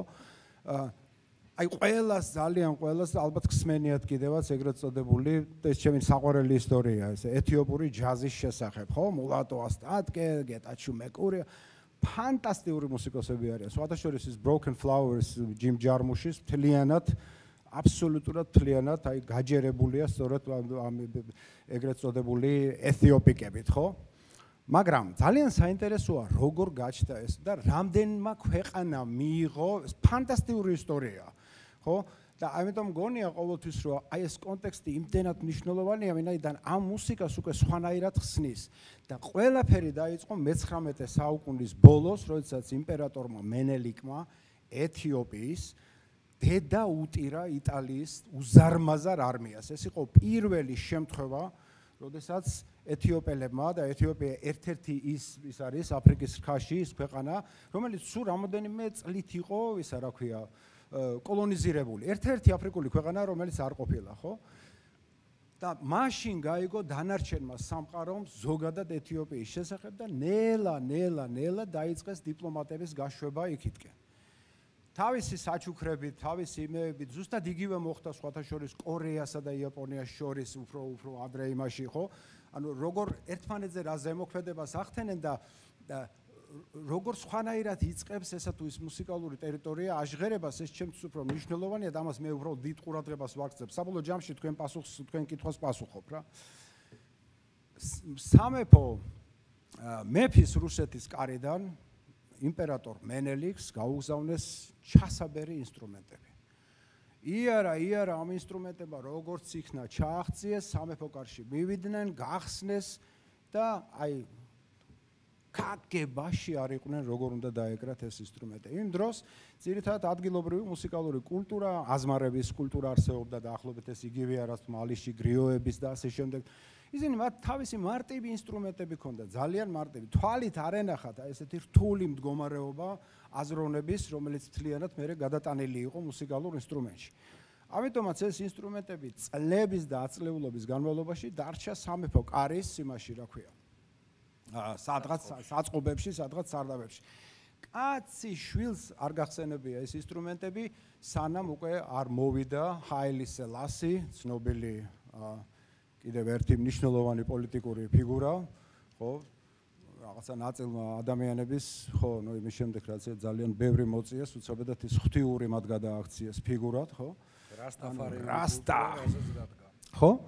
და ამ ადამიანს ჰაილისადაც ძალიან უყვარდა მარშები, რა თქმა უნდა, საიდანღაც გაიგო, რომ ეს ინსტრუმენტები იქ არსებობდა და ისევ ეთიოპიაში და სამეფო კარზე არ იყვნენ არავინ, ვინც ამას დაუკრავდნენ და ნელა, ესე ნელა ეს ხელის წეცებით დაიწყეს კვლევა, რომ ვინ შეიძლება დააკრას, ну, რა თქმა უნდა, გაირკვა, რომ სამეფო იმიდან არის, რუსეთის კარიდან არის. ესე დაიწყეს რუსი მუსიკოსების ჩამოყვანა ეთიოპიაში, მასწავლებლების. არა, აქ კაი სიტუაცია იქნება. ჩამოდის ვიღაცა, ეს უკვე არის მე-20 საუკუნის დაახლოებით პირველი 200 წლეულზე ვლაპარაკობ, ხო? ეთიოპიაში ჩადის უკვე ადამიანი, მუსიკოსი, რომელსაც ზურგს უკან აქვს მთელი ევროპული კულტურა მუსიკის, ხო? ვიღაც დებილები ხო არ ჩადიოდნენ, ნორმალური მასწავლებლები ჩადიოდნენ, ხო? ეს იღებს, ეს იქნება, არ ვიცი, ეს იქნება რაღაცა საყვირი, ეს იქნება ტრომბონი, რა ინსტრუმენტიც არ იყო, ხო, მაშინ იქ ჩასაბერი იმეებიდან. და მის წინ დგანან ნახევრად შიშველი აზმარები ეთიოპელი მუსიკოსები, რომლებსაც უნდა ასწავლო. აი აქ ხდება პირველი ესეთი უცნაური შეხება, ხო, დასავლეთსა და რაღაცა ესეთი აღმოსავლეთ შორის რა. როდესაც დასავლეთმა უნდა ასწავლოს ამ კულტურას თუ როგორ უნდა მოიხმარონ ეს ინსტრუმენტები, რომელიც დასავლურ სივრცეში ასწავლეს, რა თქმა უნდა. მაგრამ ეთიოპური ყურისთვის, ხო, ძალიან უცნაური იყო იმ რაღაცა მარშული მდგომარეობის ზუსტად გადმოცემა ერთი-ერთზე, ამიტომაც მათ დაიწყეს თავისებურად ესე მოქცევა იმ მუსიკის რა. ანუ დაიწყეს ამ თავისი მუსიკალური ტერიტორიის ელემენტების შერევა, რაც ძალიან ბუნებრივად, მათთვის ძალიან ბუნებრივია. ამიტომაც თუ მარში ხო, კარგად სტრუქტურირებული ის არის, ვთქვათ, მაგალითად ძნდან, მაგათან გამოდიან რაღაცა და სხვანაირად გამოდიან. ეს გრძელდებოდა ისე რაღაცნაირად კიდევ უფრო დიდხანს გრძელდებოდა, სანამ უკვე ნელ-ნელა არ დაიწყო ჯაზის შეპარვა, იმის შეპარვა, ამის შეპარვა, ასე შემდეგ და უცებედად მოხდა, რომ სადღაც რუსეთიდან გამოგზავნილმა ჩასაბერმა ინსტრუმენტებმა ყველაზე დიდი როლი შეასრულეს ეთიოპური ჯაზის განვითარებაში. ვინაიდან, როდესაც ჯაზი ნელა შემოვიდა ეთიოპიაში, ხო, ზუსტად იგივე დაემართათ ადგილობრივ მუსიკოსებს. მათ უკვე ჰქონდათ ისინი შეიარაღებულები იყვნენ. მაგრამ სვინგის შეგრძნება ცოტა სხვანაირი ჰქონდათ, ან საერთოდ არ ჰქონდათ ზოგადად, ხო, ძალიან ძნელია ახლა თქვათ მაგალითად რაღაცა კრეოლური ბალადის და იმის ზუსტად დაჭერა. საბოლოო ჯამში ესე გაჩნდა ერთგვარი გაღუნული ჯაზი, რომელიც ესეთი ლამაზი აღმოჩნდა, ესეთი ბუნებრივი აღმოჩნდა, ხო? და რომელიც სრულიად მოცილებულია შეგნებულ იმიტაციას. ანუ ის არის რაღაცნაირად ბუნებრივ იმაში ჩადებული რა. მე მიმაჩნია, რომ აი ეს არის ერთ-ერთი ყველაზე უფრო მნიშვნელოვანია ესეთი უცნაური კულტურების ერთად შეხების ისა რა ქვია. ჩვენ ესეთი არაერთი და ორი შანსი გქონდა, ხო? ვინაიდან ჩვენ გქონდა ძალიან მნიშვნელოვანი მუსიკალური კულტურა, რომელიც სამუზეუმო კულტურად ვაქციეთ, რომელიც თქვით, რომ არის წმინდანი, საგალობელს ნუ შეეხები, აი მას ნუ შეეხები, იმის ის არ შეიძლება, ამის ის არ შეიძლება, ამის გაკეთება არ შეიძლება. იგივე პრობლემა ჰქონდათ აი ბრაზილიაზე რო ახსენებდა, ხო, ტროპიკალიაზე, ხო? აქ იყო საუბარი იმაზე, რომ ორ მუსიკალურ ფორმას შორის, თქვათ, რომელი უფრო სამბასა და იმას შორის, რომელი უფრო ბოსანოვას შორის, რომელი უფრო წარმოადგენს სახელმწიფოებრივ მიდგომას მუსიკასთან, რა სისულელია, ხო? ჩვენ სამწუხაროდ აი ერთ ფრაზაში შემიძლია ვთქვა თუ რა პრობლემა გვაქვს რა, ჩვენ რაღაცა იმიტაციის ფაზაში გავეჭედეთ რა და მე დღემდე მგონია რომ ყველაფერი ესე გრძელდება, ეს ახლა მარტივი პასუხია რა თქმა უნდა რა. მაგრამ ის თუ როგორ ვიყენებთ ჩვენ მუსიკას და როგორ ვცდილობ ინტეგრირებას ზოგადად მუსიკალურ კულტურაში, ეს არის ის, რაც პრინციპში არც მე არ მომწონს და არც ალბათ გიას. და რაც შეეხება იმ შეკითხვას, რომ ჩემთვის მნიშვნელოვანი რომელი მუსიკალური კულტურა, მე მაინც მიმაჩნია, რამდენიც მე არ მიყვარს აფრიკული, რამდენიც მე არ მიყვარს თქვათ მაგალითად ჩინური და ასე შემდეგ, მაინც ევროპული მუსიკალური კულტურა ძალიან ახლოს არის ჩემთან. ეს ჩვენთან ყველასთვის ახლოს არის, მაგრამ ჩემთვის ინტრიგას მაგალითად უფრო იწვევს ესეთი იაპონური მუსიკა და ყველასთვის. ანუ თავარი აქ ის კი არ არის შენთვის რა არის კომფორტული. სწორედ ის არის თავარი რა ჩვენთვის არ არის კომფორტული.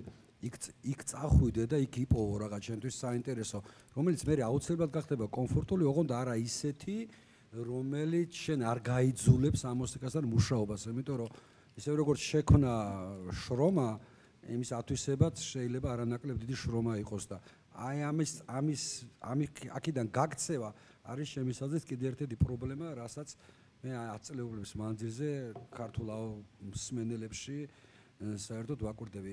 ისინი უფრო იქაჩებიან იქითკენ, რაც მათთვის არის უფრო კომფორტული. კომფორტული რა თქმა უნდა არის ეს დასავლური სტანდარტები, მაგრამ იმის მიღმა თუნდაც საკუთარ ყველა ერთს გააჩინა თავის აკუსტიკური თვითიდენტობა. ეს გინდა თუ არ გინდა ეს ესეა.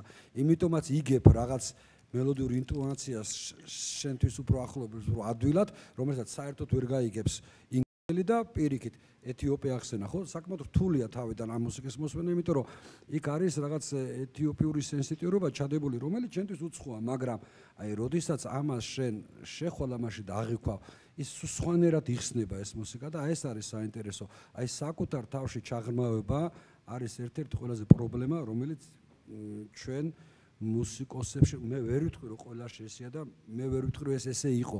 ამის პერიოდები იყო, როცა ამის დაწყება უნდოდათ, მაგრამ ეს ყველაფერი რაღაც მომენტში ნელ-ნელა მიჩუმათდა და ნელ-ნელა გაფერფთალდა დღესდღეობით, მიახლოებით ესეთი სიტუაცია არის. ყველაზე კაი პასუხი რაც მე მსმენია ძალიან მოკლედ ვიტყვი ამასთან დაკავშირებით, ხო? აი გავლენებთან, ამასთან და ეს არაერთხელ გვიხსენებია ჩვენ გადაცემაში, რომ ერთხელ კახაინშტოკჰაუზენს შეეკითხენო, რა გავლენა მოახდინა შენზე იაპონურმა მუსიკამ და ჩემზე იაპონურ მუსიკას არანაირი გავლენა არ მოუხდენია, მან საშუალება მომცა, რომ იაპონელი აღმომეჩინა ჩემსშიო. მე თუ აი პირადად მე თუ შემეკითხებით, აი მუსიკამ სწორედ ეს ქნა, რაც მაგარი кайფია შენ თავში რომ იაპონელს გააკეთა რატო ვამბობ იცით ამას, რომ სულ პატარა ბიჭი ვიყავი, ხო, როდესაც აი ამ მუსიკას გადავეყარე რა და ეს მუსიკა უკვე არ დარჩა მარტო აკუსტიკურ ფორმად. მან ხან იაპონელი აღმომაჩენინა ჩემ თავში ხან იმაში და ამიტომაც მე სულ მგონია რომ ნუ ახლა მე არ მინდა რაღაცა რთულად საუბარი, იმიტომ რომ ამის დროც არ არის და ის არ არის, მაგრამ აბსოლუტურად ჩემთვის ნათელი ერთი რამე რომ მუსიკა სიამოვნებაზე ბევრად უფრო მეტია და ის რაღაცა სხვადასხვა ჰორიზონტებს გიხსნის მხოლოდ და მხოლოდ იმ შემთხვევაში თუ შენ მას გაყვები და ძალისხმევას გაიღებ და ალბათ ამიტომაც არის რომ ესეთი მადლობელი ვარ მუსიკის, ვინაიდან თუ რაღაცა ჩემში ძროები მოხდა თუ რაღაცნაირად მე სხვანაირად დავიწყე აზროვნება და ეს ძირი ყველაფერი ამის აღმოჩნდა მუსიკა. ნუ ხა ჩემნაირ მანიაკები ყველა ალბათ ვერ იქნება მაისმის. მაგრამ არც ისეთი მანიაკი ვარ, როგორც ჩან ვარ ამ წუთში რა, ნორმალური ადამიანი ვარ, ის უბრალოდ მიმაჩნია, რომ ჩემთვის მუსიკა არ არის მხოლოდ სიამოვნების და გართობის წყარო, ვინაიდან ის უდავოდ სიამოვნების და გართობის წყაროა. ამაზე ორი აზრი არ არსებობს, ხო? მაგაზე არ არის. მაგრამ აღმოჩნდა ისე, რომ პირადად ჩემ შემთხვევაში, გიას შემთხვევაში, უამრავი სხვა ადამიანის შემთხვევაში ეს უფრო სხვაგან წაგიყვანა ამ ყველაფერს. ისე რომ ჩემში არის იაპონელიც, ჩემში არის ჩინელიც, ჩემში არის ესეთი და ეს ყველაფერი ნამდვილად მუსიკის დამსახურებაა. ერთი კითხვას თუ შეიძლება? მოგესალმებით, რეალურად კითხვაზე უფრო მეტად მინდა ეს შესაძლებლობა გამოვიყენო, როგორც გარკვეულწილად მადლობა თქვენი მიმართ, ჩემი და ჩემი მეგობრების სახელით იმისათვის, რასაც აკეთებ და მადლობა ორგანიზატორებს, რომ მომეწონათ საშუალება. კითხვა რაც მინდა რომ დაგიცვათ, საკმაოდ აქტუალურია ზოგადად მსოფლიოში და თქვენი მაისურით ამასვე ადასტურებს ბატონო კახა. ჯაზი კვდება? ეგ არის ერთი კითხვა და მეორე რა ეშველება? გადარჩება? ძალიან მომეწონა რომ რა ეშველებაო და მე რომ უნდა გიპასუხოთ ამაზე. არა, არაფერი არ კვდება. მე არ მგონია. ნუ პირველ რიგში დავიწყებ იქიდან რომ ჯაზის სიკვდილი მართლაც რომ ისეთი უკვე რაღაცა მოარულ ხუმრობად იქცა. ამაში ბევრი ვინმე არის დამნაშავე, მაგრამ ასეთ შეკითხვაზე ყოველთვის პასუხობ ხოლმე ჩემ კონტრშეკითხვით იმაშვები, რომ რა არის ის ელემენტები, ხო, რა არის ის ნიშნები, რაც ჯაზის სიკვდილზე მიგინიშნებს. რა რომ ის ცუდად იყიდება, ეს სიკვდილის ნიშანი არის? არა, თქვენ არ გეკითხებით ხა ისეთი ის არის, ხო, ხვდებით?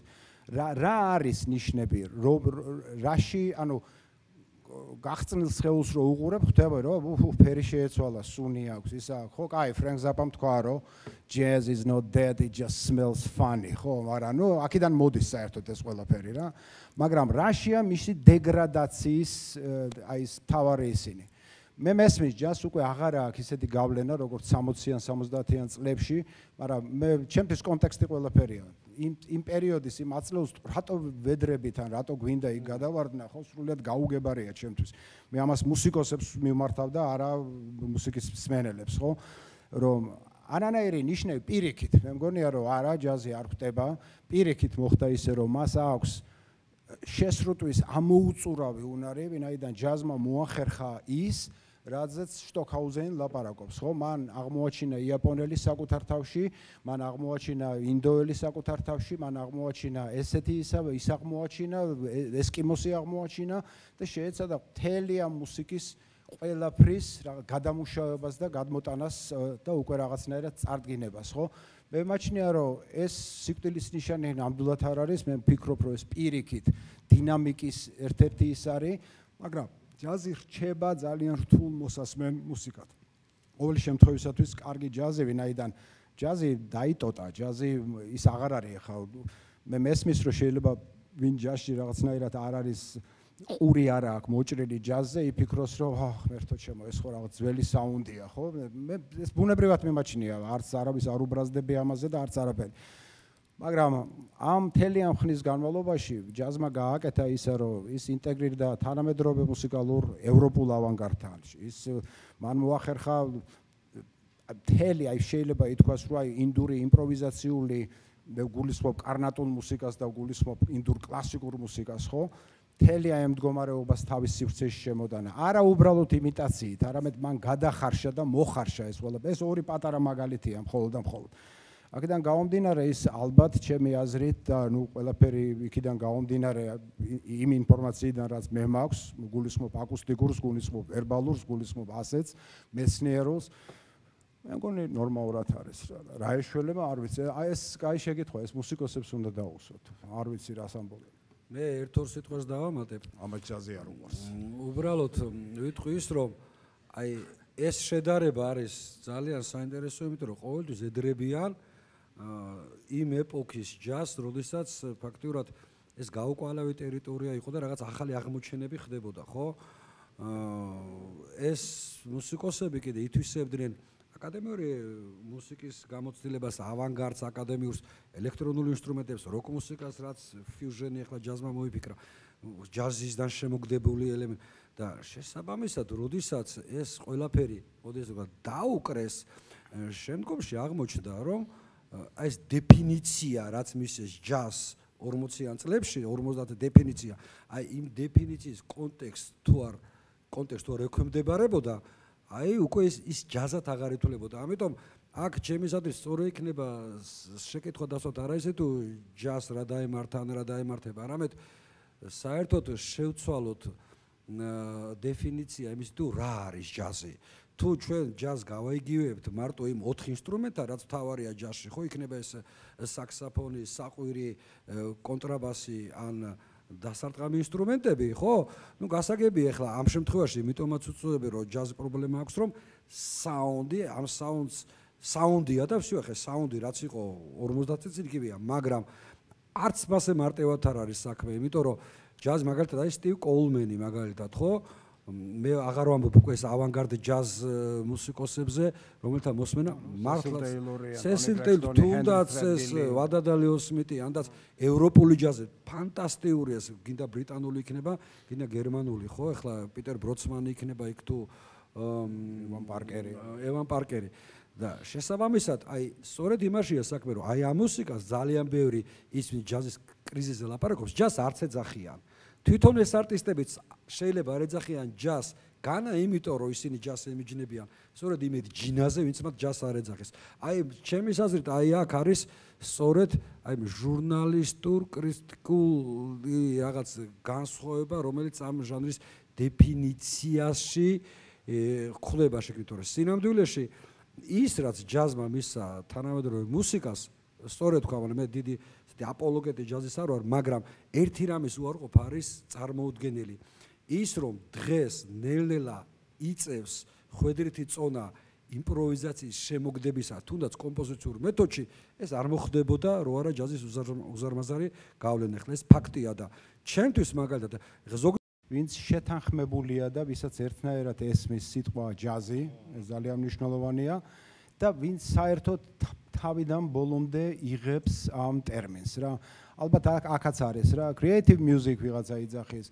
გარებარცმა მითხაროს არც სიტყვა ჯაზი ინტერვიუში რომ გამოგონო, ავდგები და წავალო, ხო? ხო, როგორ უნდა ელაპარაკო, რაღაცას ელაპარაკები უნდა ისე რომ ჯაზი ეს პატარა რაღაცნაირი ეს უცნაური სიტყვა ხო, რომელიც რაღაცა ხან ბორდელებში გაისმოდა და ხან იმაში აშკარად საკმარისი არ არის აი მთლიანად იმ სკოუპის, აი რაღაცა უზარმაზარი მუსიკალური კორპუსის მოსაცვლად, რადგან ჯაზი გადაიქცა.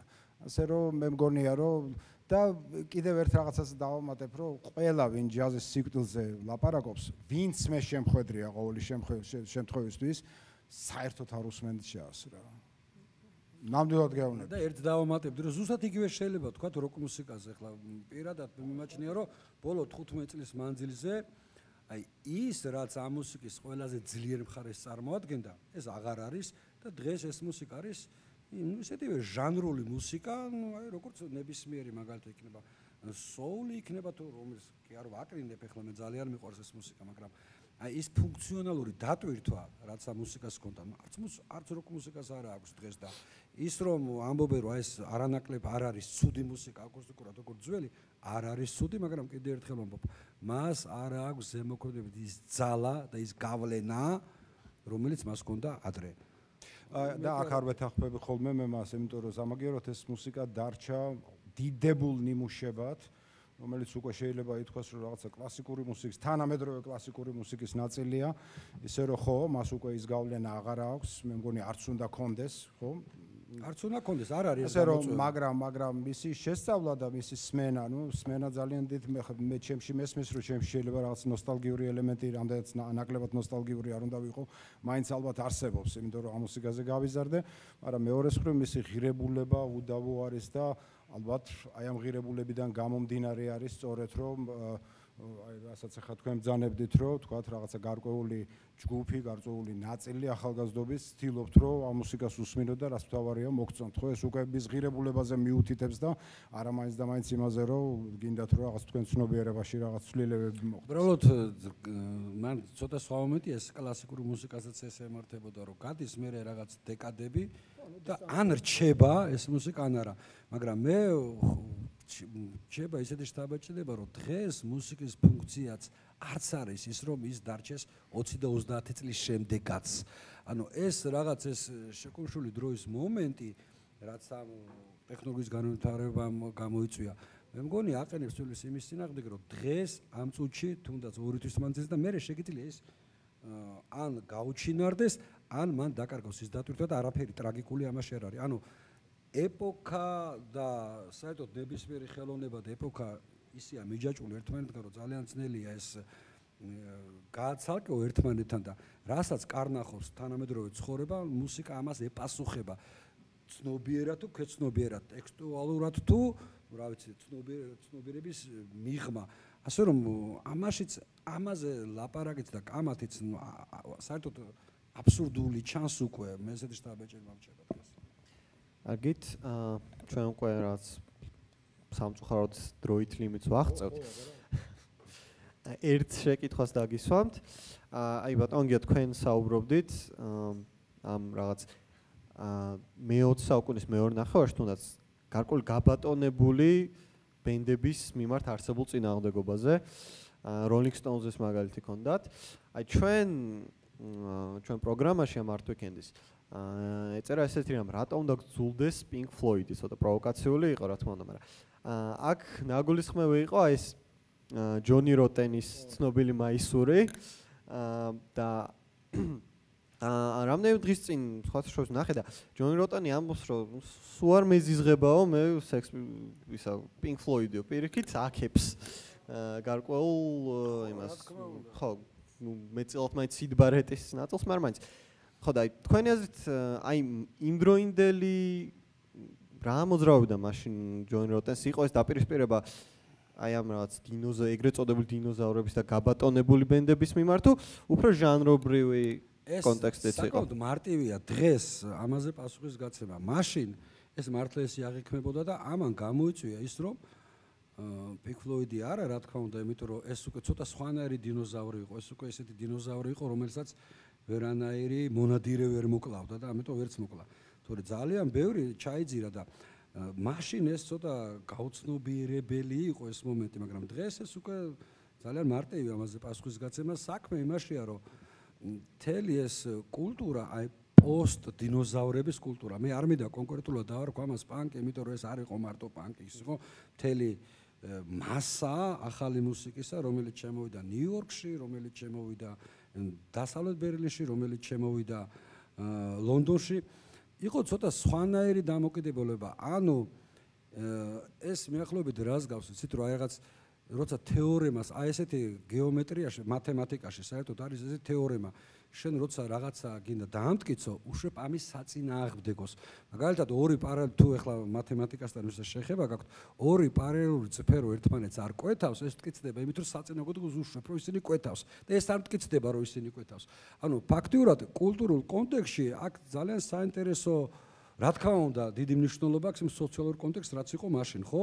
ანუ კულტურა, ანუ ამ კულტურის წარმომადგენლები დაემსგავსნენ იმ ხალხს, ვისაც ისინი ებრძოდნენ თავიანთი შემოქმედებით, ხო? ეხლა როდესაც Pink Floyd-ი, თუნდაც Led Zeppelin-ი ღერის ღორებზე, როგორც ისტორიის წარმომადგენლებზე და ფაქტიურად თავიანთი ცხოვრების წესით ამას ემსგავსებიან, აი ეს რაღაც მომენტში უკვე შემდგომი თაობა მოდის და ამას ეს არ მოსწონს, მით უმეტეს იმ სოციალურ კონტექსტში, რაც მაშინ იყო, მაგრამ ეს სოციალური კონტექსტია. თუ არტისტულ კონტექსტში ვიტყვით, აქ საკმაოდ საინტერესო რაღაც ხდება. ანუ ზუსტად ის, რაც მე ვახსენე, ეს მათემატიკური თეორია. ანუ თეორიულად თუ დაუშვებთ იგივე ჯონი როტერი, ეს კაცი უშვებს იმას, რომ უპირისპირდება, მიუხედავად იმას მოსწონს, მას თუ არ მოსწონს, უპირისპირდება წინა თაობის მონაპოვარს, უშვებს ამას, რომ ეს არის ცუდი, ეს არის არააქტუალური, ეს არის მავნე ახალი თაობისთვის და აი ამასთან ჭიდილში, აი ამ შეტაკებაში რეალურად არის ცდელობა თუ რა შეიძლება მან გამოიწვიოს. ეს საკმაოდ ესეთი არაგამიზნული მომენტი, ანუ შენ როდესაც ეჯახები Pink Floyd-ის ესთეტიკას, ხო? როგორც ისე ფიზიკის კანონით, ხო, როცა ქმედება იწვევს უკუქმედებას, რომ ეჯახები ამ Pink Floyd-ის სიტყვაზე, ხა Pink Floyd-ი არ იყო მარტო იქ და აქედან ხდება უკუგება, აი ამან მიიღო აკუსტიკურად ეს ფორმა. თუ ჩვენ მოვაცილებთ ამ სოციალურ კონტექსტს, ანუ Pink Floyd-დან შეჯახება, აქედან უკვე რეაქცია მისა ფორმებს, რასაც მისა, რომელიც უკვე ესთეტიკურად აბსოლუტურად განსხვავებული იყო, რაც იყო აი ეს დინოზავრების მუსიკა. მაგრამ აქ არის ძალიან საინტერესო, რომ დღესაც როცა აი ამ დაპირისპირებას უყურებენ, დღეს უკვე ამაზე ყველას ეღიმება, რადგანაც სინამდვილეში ეს გახდა ძალიან კარგი მასალა მკვლევარებისთვის, ჟურნალისტებისთვის, კრიტიკოსებისთვის, თან არ დაგვაუწყოს, რომ მაშინ მემარცხენე ჟურნალისტიკა იყო პიკზე, მით უმეტეს ინგლისში და უფრო მეტიც თუ შენ არ იყავი ამ მემარცხენე მოძრაობაში გაერთიანებული, შენ საერთოდ მარგინალი ხდებოდი თუ როგორც ახალგაზრდა. და შესაბამისად აი ამის ატაცება და აი ამის დაკავშირება სწორედ აი ამ მოდი ესე ვთქვათ მემარჯვენე რაღაც კომერციულ ისტაბლიშმენტს და მემარცხენე კონტრკულტურულ რაღაც ალტერნატივას და რაღაც მემარცხენე პოზიციას, აი ეს აიტაცეს შემდგომ ძალიან ამ იმ პერიოდის პრესამ და დაიწყო ამაზე ექსპლუატირება. აი ეს არის აქვს თავარი, ანუ I hate Pink Floyd, ამ აიკაზე აქვს ლაპარაკი, ხო? ეს არ არის ის, რომ თვითონ ეს ძალიან ესეთი პანკ ესთეტიკა, ანუ თვითონ ის თავის პირად მოსაზრებას კი არ გამოთქვავს, რომ მე ეს ბენს ვერ ვიტან. მე უშვებ იმას, რომ პრინციპულად დაუპირისპირდი ამ ესთეტიკას და ვაკეთებ ამას. აი ეს არის სხვათა შორის არაფერი ეს განსხვავებული ამაში არ არის ის, რაც დადაისტებან გაკეთეს 20-იან წლებში. ფაქტიურად, მეტი არაფერი. როტერის ავტობიოგრაფიას რო წაიგითხავ, მიხვდებით, რომ ეს სერიოზულად და ეს სიღრმისეულად ნამდვილად არ ფიქრობდა რა, უბრალოდ მაისური ჩაიცვა რა. კი, ანაჩენს უკვე ჟურნალისტების და კრიტიკოსების მობული, ცოტა ფული უნდა გაეკეთებინა. საერთოდ ეგ არის საინტერესო, რომ ფაქტიურად ის რაც ამის უკან დგას, ეს სხვათა შორის ერთ-ერთმა, სხვათა შორის ეს ევან პარკერმა თუ ვადადალო, რომელიღაც ესეთმა აბსოლუტურად არაპანკმა მუსიკოსმა თქვა, იმპროვიზატორმა, რომ ის რას დასკვნად შეიძლება გამოიტანოს მსმენელმა, ეს შეიძლება საერთოდ განსხვავებული იყოს, უფრო ღრმა იყოს, ვიდრე არტისტი აქვს ჩადებული, მაგრამ არაფერი ამაში წინააღმდეგობაც არ არის. ამას ხოთაშორის მუსიკოსები კი რა ფელინიც ამბობდა თავის ფილმებზე. კარგით. უღრმესი მადლობა პირველ რიგში ჩვენ სტუმრებს. დიდი მადლობა თქვენ, ძალიან დიდი მადლობა ყველას.